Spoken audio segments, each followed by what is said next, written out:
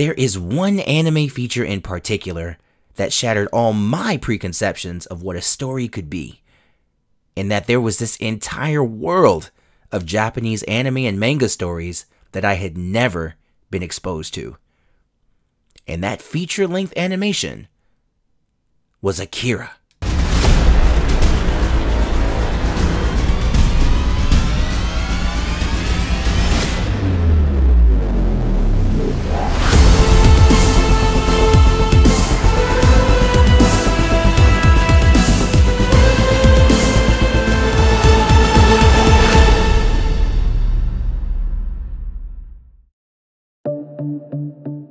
Akira was this dark, disturbing, dystopian, violent, Japanese cyberpunk chaotic animation that was so weird to me that it caught me completely off guard.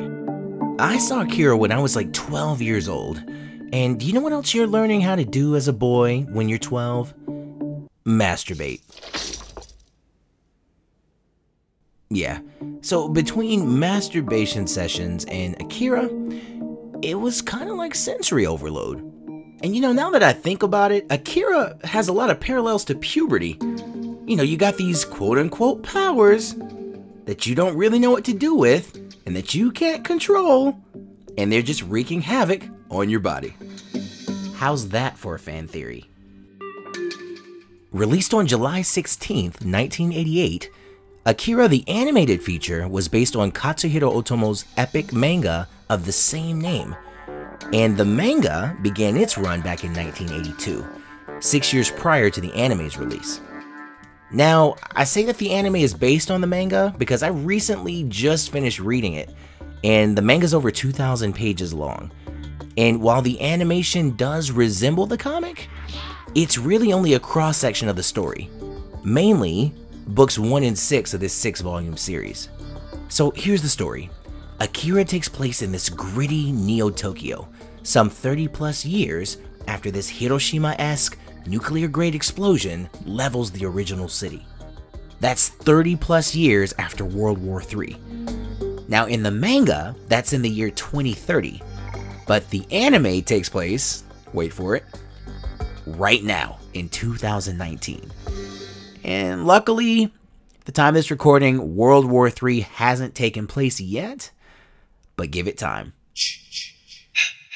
The story follows this rugged biker gang leader named Kaneda, his ace Tetsuo, and their band of delinquent friends through the streets of Neo-Tokyo.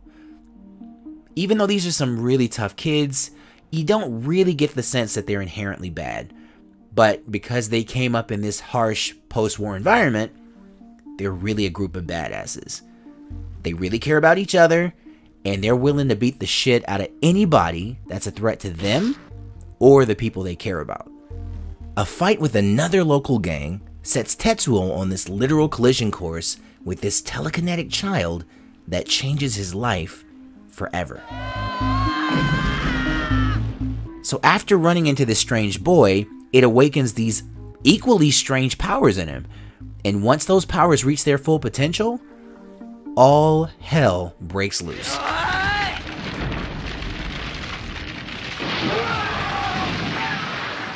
I don't know whether to credit this to Steve Jobs or Pablo Picasso, but some great man said something along the lines of, "Good artists borrow, great artists steal." And I think Katsuhiro Otomo did exactly that. I was watching this interview that Otomo did about the making of Akira, and it was really fascinating to see just where he drew his inspiration from. So let's connect some dots. Have you ever heard of the robot Gigantor? Well, some of you hardcore manga and anime fans may know Gigantor as Tetsujin 28, which literally translates to mean Iron Man 28.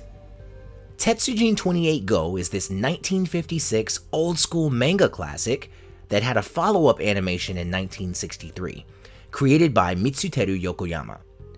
And it's really cool to see how it connects. So Gigantor is this government weapon, and in a way, Akira is too, even though he can't be controlled very well.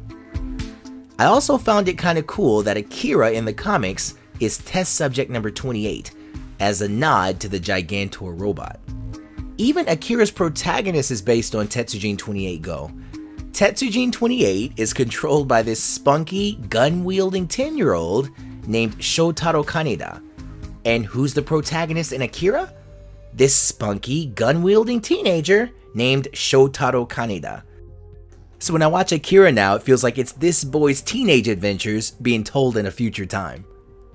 While Otomo wanted to create something in the same vein as Tetsujin 28 Go, Akira kind of morphed into something else entirely. So Otomo ended up creating something that was really fresh and truly unique. Akira's animation style made it special. It's the reason why it still holds up even more than 30 years later.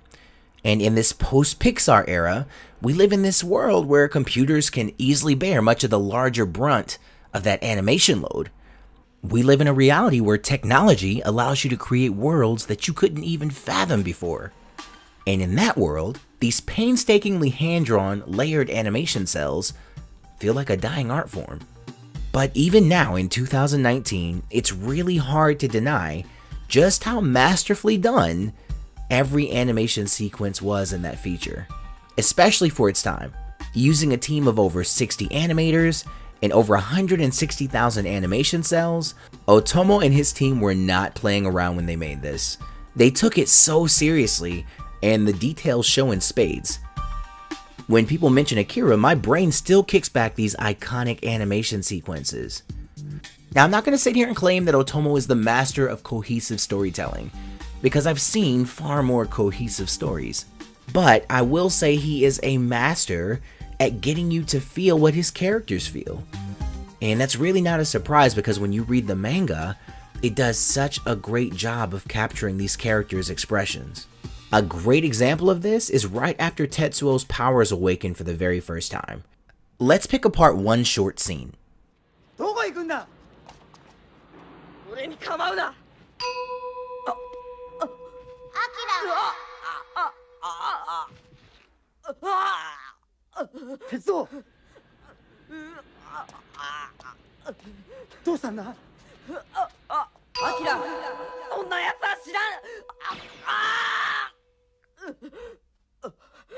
You don't need to understand a single word of Japanese in order for the storytelling to shine through.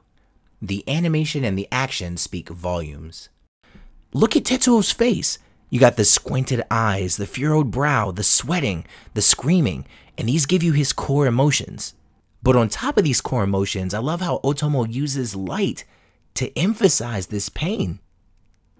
And I love this small detail when Tetsuo's stumbling away, and you can see with every excruciating step that his head is hurting him so badly that the pain is about to bring him to his knees.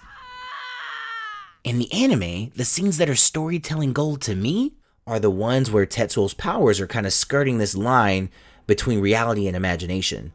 I love how this scene in the lab goes from almost cute and cuddly to straight up nightmare fuel in a matter of seconds.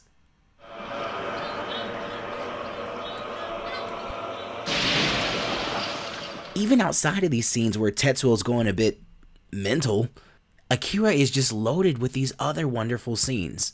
Another scene that I really love is when Tetsuo gets his arm blown off by this military weapon, and he gets so pissed off that he flies into outer space.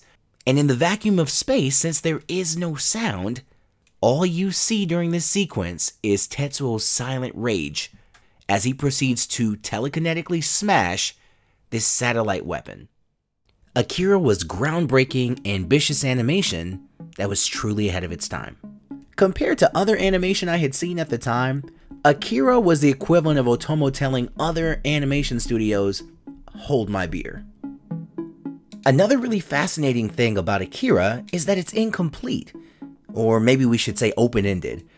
And part of me thinks that Katsuhiro Otomo may have done this on purpose. Why? The film was completed in 1988, while the manga ended in 1990. So the feature was finished before the manga ever was, which is kind of backwards when you look at how anime creation is done today. Usually, the manga is created first, and then the anime is sourced from it. But I think the way Otomo did it was really smart, because it allows the animation to be this work that easily stands on its own. As a fan, one of the cool things about that is that there's such giant gaps between the manga story and the on-screen story. And what are some of those gaps? Well, I'm glad you asked. Now, I'm not going to sit here and tell you all of them because I don't want to spoil the entire thing for you, but the manga is worth reading. So one of the biggest gaps I saw is a character named Lady Miyako. And in the feature, you see her for maybe less than 30 seconds and she gets killed off just like that. But in the comics, she has a much bigger role and she's actually powered herself, and she plays a big role in the fight against Tetsuo. And then there's Akira. I think a big part of what makes the animated feature confusing is that you're trying to figure out who or what Akira is. Akira's really ambiguous in the film. You see Akira's body parts in cryogenic storage and you kind of get a glimpse of him at the end of the film. But that is a really big difference between the manga and the film. In the manga, Akira is an actual boy, and he is the most powerful of the telekinetic beings in this comic. And you come to find out that not only is he super powerful, but he is the reason World War III started. So the first time his powers triggered, that's what set off that giant explosion. Perhaps my favorite gap that I got to fill from reading the comics is some of the details of the government experiments that created these super-powered kids. You find out that the numbers printed on their palms actually correspond to how powerful they are. So the kids in the 20s were these rare kids with uncommon abilities that resulted from those experiments. Number 28, of course, Akira, was the most powerful, but number 25, Kyoko, number 26, Takashi, and number 27, Masaru, were also powerful in their own right. And a rather grim detail that you find out is that when Akira's powers triggered, setting off that explosion in Tokyo, not only did it destroy much of Tokyo, but it also killed most of the kids, like the other test subjects in these experiments. And number 25, 26, and 27 were the only survivors. And a side note, Tetsuo is designated number 41. And I don't know if that means he's way more powerful than the other Espers, but you really don't get a sense that he's more powerful than Akira in the comics. At least I didn't anyway. So maybe he's potentially the most powerful. These are just a few examples, but the manga is loaded with these kind of gaps and holes that you just would never know about if you only watched the anime. There's so many drug references in the comics that just are not even shown even close to the same extent in the anime. Tetsuo has an orgy in the comic book that we never get to see on screen. And that's unfortunate because isn't everything just a little bit better with an orgy? Not really. Not when it's Tetsuo, not when it's drug-induced, and not when most of the women in that orgy end up dead. Akira touches on several different themes. There are elements of man versus man versus technology, and man versus society. And I think the story is every bit as layered as the animations they used to make the feature. And for some, including me, it made the story feel a little bit weird, just to be honest. But I think there are a lot of Japanese stories that are like that. They're just fuzzier overall, if that makes any sense. For example, when I go and watch a Ghibli film, I enjoy the film because of the animation, but I don't necessarily leave feeling satisfied because of the story. And I think that's because some anime stories don't necessarily give you this clean, clear-cut, happily ever after resolution. But I think that confusion is part of what makes Akira great. Some people watch Akira and watch it again and they think, what the f did I just watch? Other people watch it just to be mesmerized by the drawings, to see this really capable team of animators breathe life into an imaginary world on screen. Other people watch it just to do some deep story analysis. Go check out Reddit and you'll see what I mean. But whether you love it, hate it, or are confused by it, Akira makes you feel some kind of way.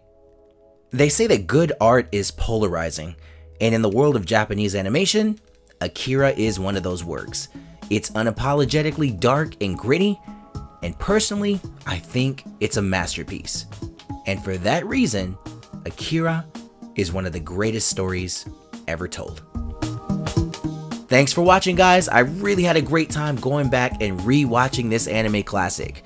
If you genuinely enjoyed this, don't forget to like, share, and subscribe. And in the comments, let me know what you think of Akira. Do you love it? Hate it? Find it too confusing to care? And why? It's been a blast, Japanimaniacs, and I'll catch you in the next one.